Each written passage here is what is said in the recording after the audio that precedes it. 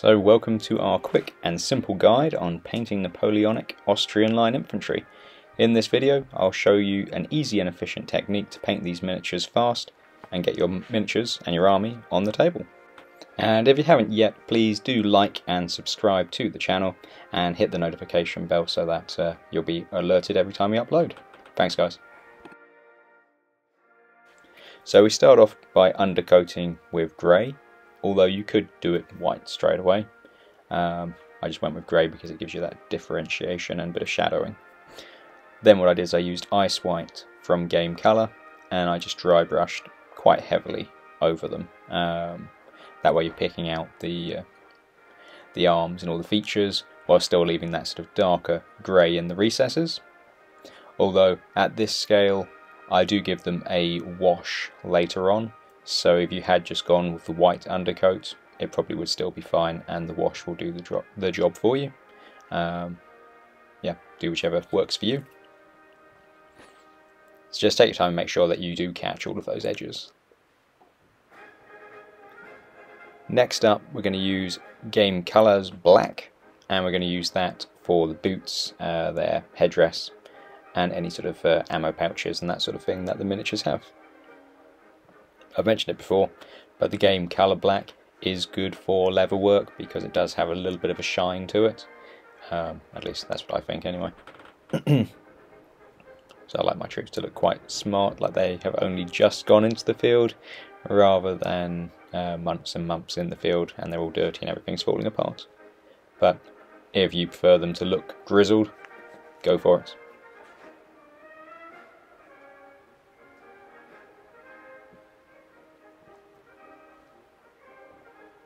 Yeah, as I was doing a bit of research for the Austrians, I've never really played Austrians, painted them or done anything to them, or really knew much about it other than they were an empire. I know a basic amount about the Austrian Empire, but not a huge amount. But looking at the uniforms, they're actually a very smart army. Pretty impressed. For the muskets and their backpacks, I use leather brown from Game Colour. Again, it's a bit of a brighter brown. Could have used chocolate brown, but because of the size of them, you do want some of the features to stand out a little bit better. So I would always say, go slightly brighter.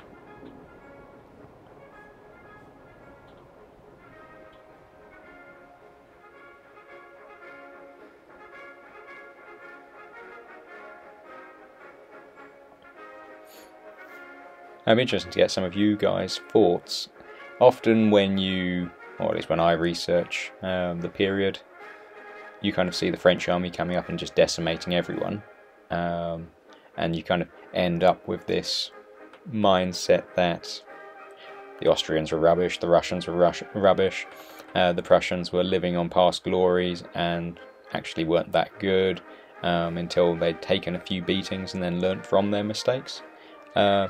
Question is, do you think that the Austrians and the Russians and the Prussians of the earlier Napoleonic Wars actually were that bad, or do you think it was just the fact that the French were using brand new tactics which just sort of overwhelmed their traditional way of doing things? The way I look into it, you kind of think from a traditional standpoint most of the armies did the traditional maneuvers and whatnot.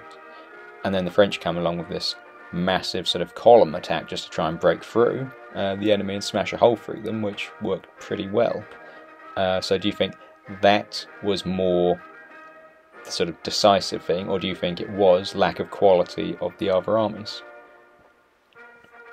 Because we do see later on that by 1813, for instance, the Prussians, the Russians, the Austrians, they have retrained, the Prussians especially have overhauled their whole hierarchy in the military and high command, and they have seriously learnt from their mistakes. So next up we do the bayonets. I use silver from Game Colour. Again, it's quite bright, it stands out nicely. And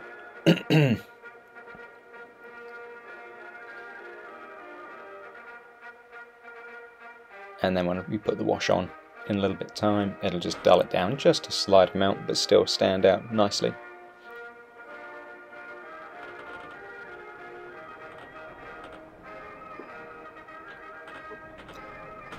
And I guess the same question as asked about the quality of the soldiers could also be put onto the generals. If they were fighting each other, say Austria versus Prussia versus Russia, and not fighting Napoleon himself, were they actually that bad? Probably they were actually pretty reasonable.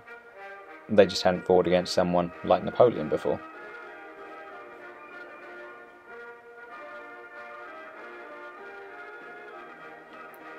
Next up we do the skin tone, and so for that I'm using Flat Flesh from Tamiya Colour.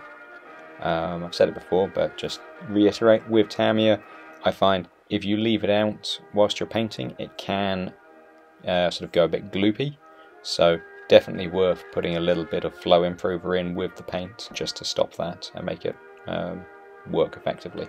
Otherwise you can just move paint all over the place and it kind of blobs and it can be a bit of a mess. But it is a nice colour, so that's why I keep using it.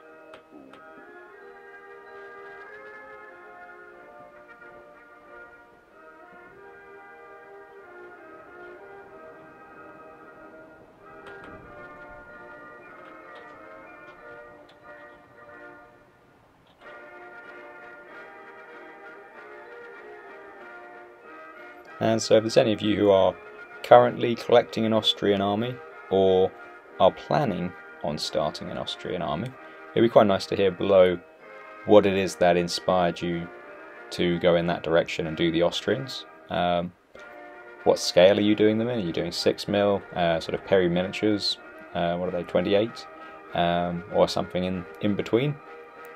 And what are your goals with your armies? Are you planning on building them large, or are you just going to keep them small and playable? Yeah, it'd be quite good to have a bit of information in the comments below. For me, at the moment, I'm just going to build the Austrian army large enough for the rule set that we're building, so that will usually comprise of between 4 and 6 infantry regiments on the table. Pardon me. And also 2 cavalry, usually it's 1 or 2, and 1 or 2 artillery pieces. So not a huge amount needed just to get started. Back to the miniatures though.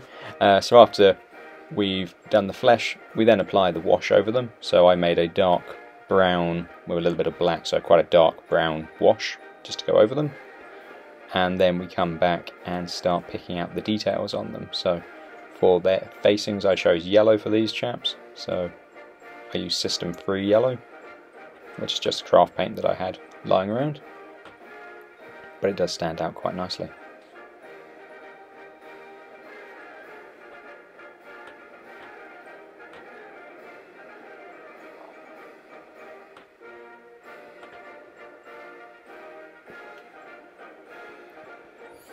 And at this stage, what we try and do is, or I try and do anyway, is use the same colours that I used for the foundation layers, again, to do the highlighting. I just find it keeps it simple. You don't need to have lots and lots of different colours to do all the different variations. We just put sort of grey, then white, do the wash, highlight in white. Simple for the uniforms. For me, I enjoy painting, but I also need to keep it simple and fast. These miniatures aren't going to be going into a competition, they are for the tabletop, so for me it's about getting a good quality finish, but in a realistic time frame.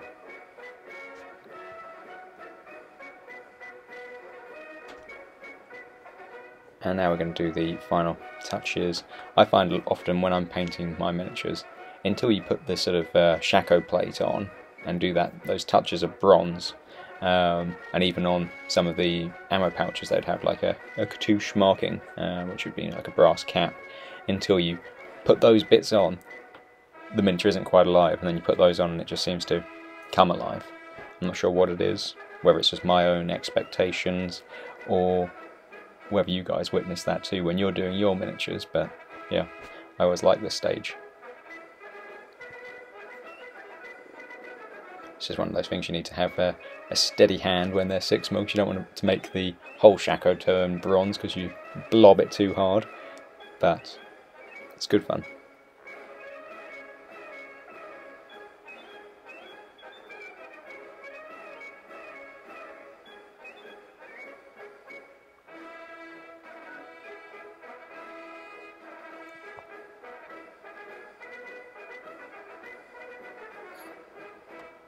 Also, it'd be quite cool if you do have Austrian armies to take some photos and then upload them onto the Facebook page so that we can all have a look at how everyone's miniatures are doing.